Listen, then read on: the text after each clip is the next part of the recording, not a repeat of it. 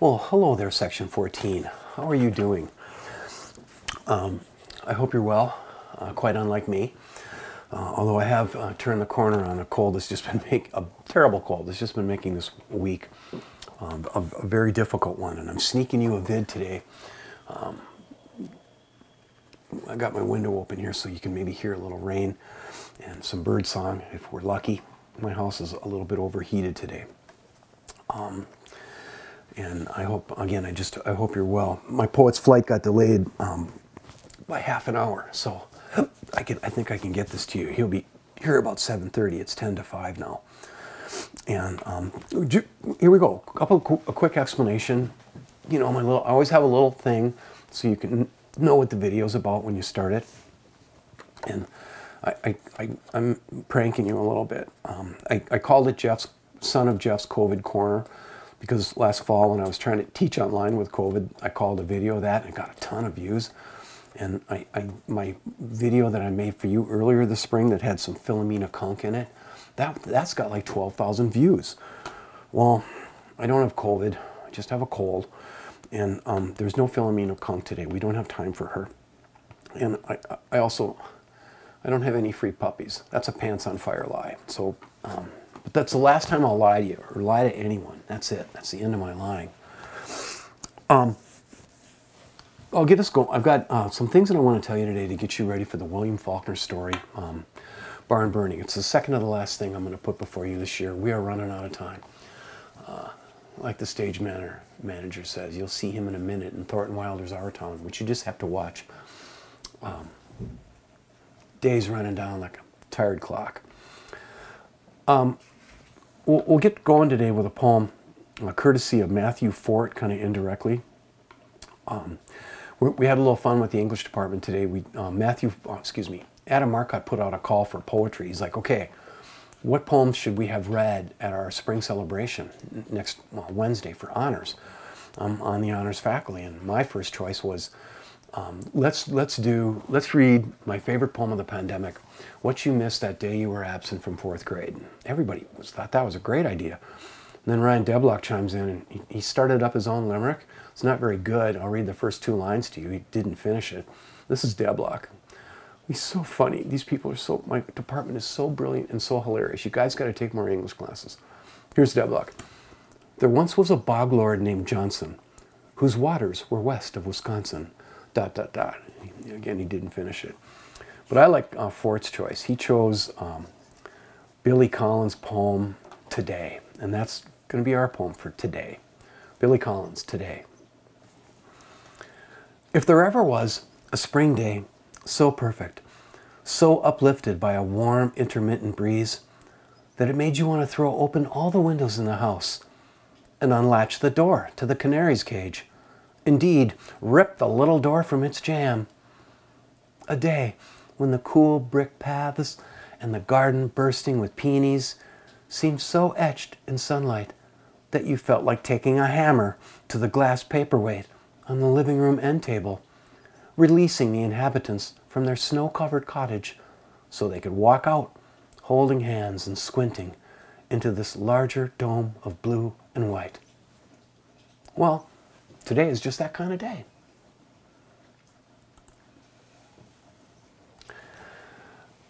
I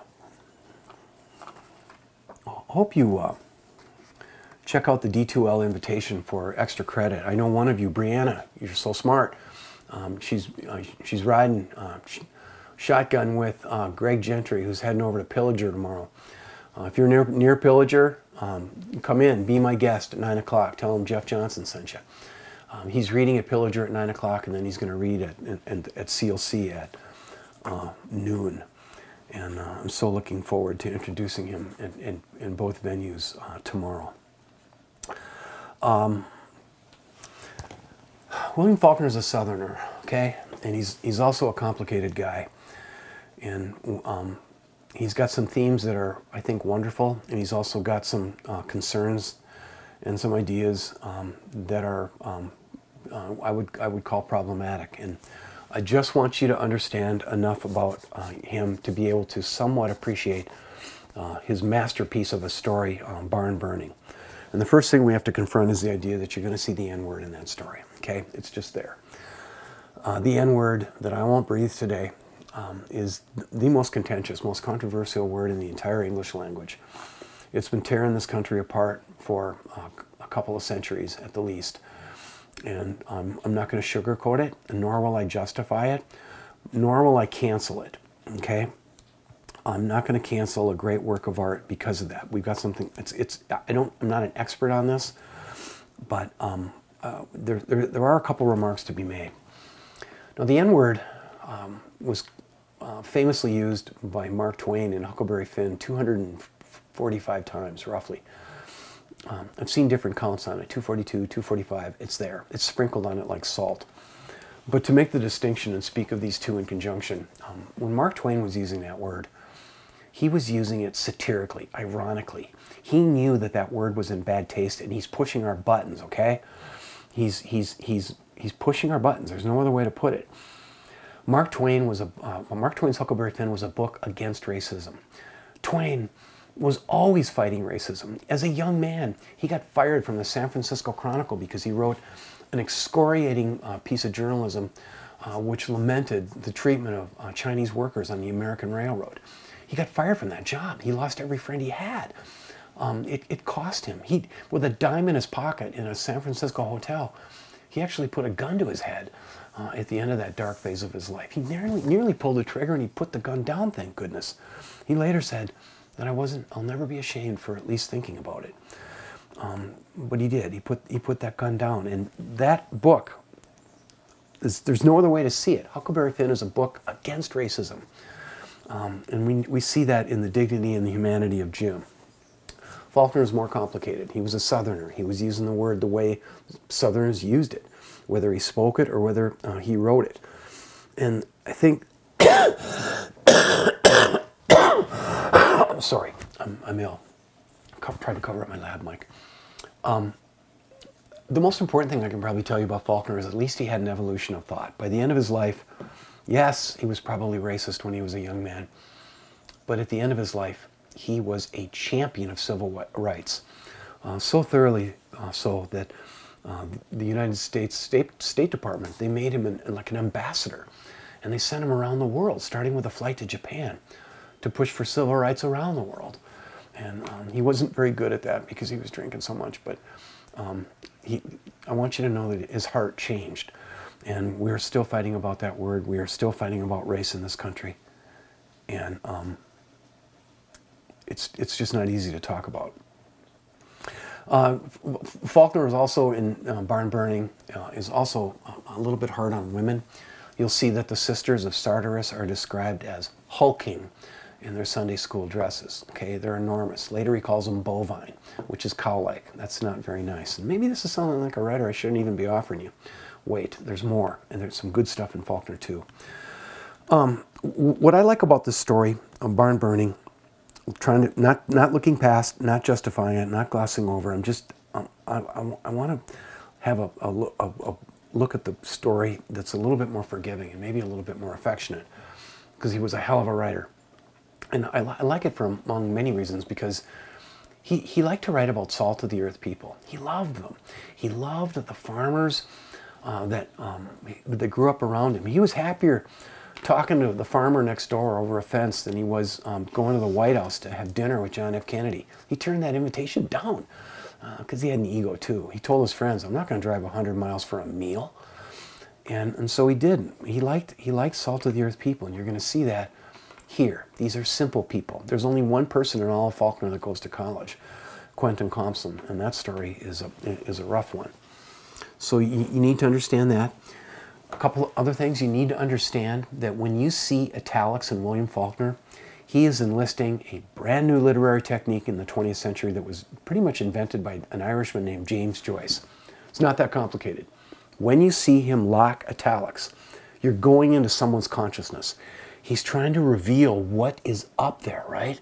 So you're not going to see complete sentences or complete paragraphs. It just becomes a mess, because what's up here is a mess. And I think he's pretty effective at it too. I think he's pretty darn good at it. Hemingway attempts it like once, in a farewell to arms, but it wasn't a strong effort. Faulkner uses it all the time. So just keep that in mind. When you see italics, you're going into someone's consciousness and watching it as a kind of stream. That's why we call it that. The big deal, and the number one thing that I want to help you understand today is the Faulkner sentence, okay? Now basically we have two types of sentences in English. You could say that in many ways, right? Like we have coordinate structures and subordinate. Everybody can write a coordinate sentence at CLC, but not very many college students or high school students can control subordination. I don't even feel like talking about that. I'm much more excited talking about the difference between periodic sentences and cumulative or accumulative. A periodic sentence runs 2 or 3 clusters and then there's a period. The meaning stops and the writer resumes what they're up to. A cumulative sentence is completely different. A cumulative sentence has multiple clusters strung together. And I want to, achieving something different. Not better, but something different than you would see with a periodic sentence. So let's just take a look in closing today at one of these sentences from William Faulkner. This comes from the story, The Bear, which is in Go Down Moses. And I'm going to show it to you. I'm also going to read it to you. Check this out. This is genius. The dogs were there first. 10 of them huddled back under the kitchen. Himself and Sam squatting to peer back into the obscurity where they crouched. Quiet, the eyes rolling and luminous, vanishing and no sound, only that effluvium which the boy could not place yet, of something more than dog, stronger than dog, and not just animal. Just beast even. I know what you're thinking. You're thinking, yeah, that's a run-on sentence. No, it's a masterpiece. And I don't do this very often because I don't want to wreck literature. You can wreck a poem easy. Billy Collins says high school teachers just want to tie a poem to a chair and beat it with a rubber hose until it reveals every meaning. I don't want to wreck poetry like that ever, and I don't want to wreck sentences, so I only do this like once, right, in a semester. But look at this sentence broken down, looking under the hood of it a little bit, so to speak. This sentence has not 1, not 2, but 11 clusters. And the basic takeaway here, the nugget is, if you can control free-flowing modifiers that are telling us what's going on with the noun cluster, free-flowing modifiers that tell us what, where, why, when, the sentence can go on and on and on. And quite unlike us, never die.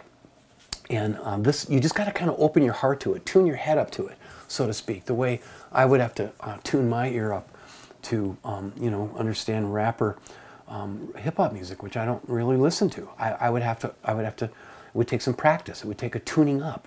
That's all that's necessary here with Faulkner. And why would I put a sentence like this before you in a comp class, so to speak?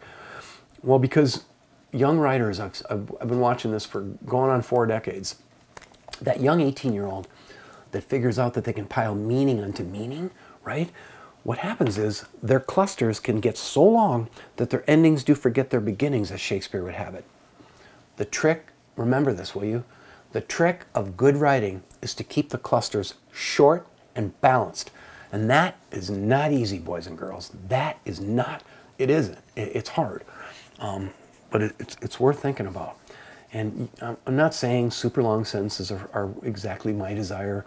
They got to breathe in and out. You got to vary the length of your sentences in the same way you got to vary your sentence openers. And holy crap, could Faulkner write? That's all I got for you today. I got to work on my lasagna now. I love you guys. You got another vid coming, but I got to get through my poetry reading tomorrow. And when I get back here, my friend Mark will take him to the airport, like I told you, because he's vaxxed and masked and stuff, unlike me. And it's fine. It's fine. I'll get to spend the evening with Kevin Young. And I'll see you soon.